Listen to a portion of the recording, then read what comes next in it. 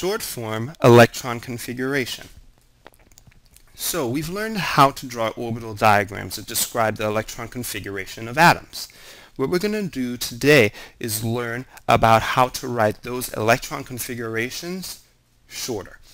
So let's take, for example, magnesium, which has a chemical symbol of Mg.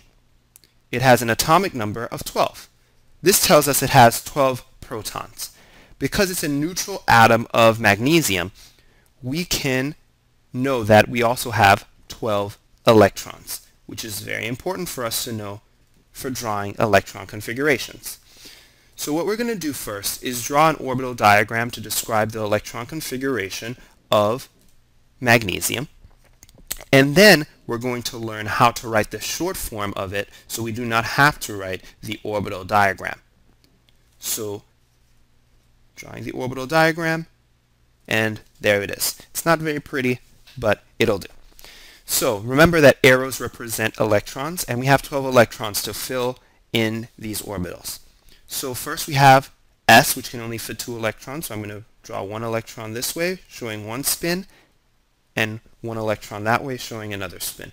Remember, we have to fill up 1s before we move to 2s, according to Aufbau's principle, and we have to have them spinning the different directions according to the Pauli exclusion principle. Then we do the same thing for 2s. So now I have 4 electrons. But remember, we have 12. We need to get in there. So I'm going to draw for 2p, I'm going to draw 1 this way, another, and another, following Hund's rule that they have to have parallel spins, that they're most stable when they have parallel spins. So I have to do that first before I start sharing space with the other electrons. But this is only 1, 2, 3, 4, 5, 6, 7, 8, 9, 10. And that's how I would fill that one up. And we have 2 more because we have 12 electrons. And so that is the orbital diagram for magnesium. Now to draw this short form electron configuration, what we have to do is just take 1s right here, and then you have to just say how many electrons there are in a superscript right here, like this. So 1s2 describes that there are 2 electrons in the 1s orbital. And then 2s, how many electrons do we have? 2. 2s2. Then here we have 2p, 1, 2, 3, 4, 5, 6. 6. So we have 1s2, 2s2, 2p6, and then we have 3s2. This is the short form electron configuration of magnesium. Now, there is also another type of short form electron configuration that involves a noble gas abbreviation. Now, a noble gas abbreviation means instead of writing all the electrons in the configuration, you cannot write out just the ones since the last noble gas.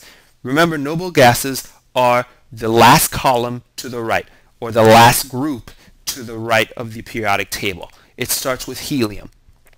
So we have to find out the last noble gas before magnesium, and that is Ne. If I go to atomic number 10, I see that that's Ne.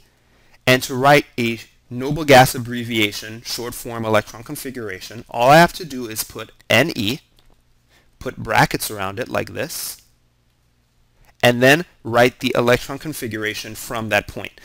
Ne, when I write Ne, the electron configuration for Ne is 1s2, 2s2, 2p6. Ne means the same as that. Ne in those brackets means the same as that. And notice that that's the whole part here of magnesium.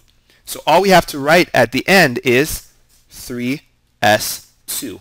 And that is the noble gas abbreviation of magnesium. So both of these would work as short form electron configurations for magnesium.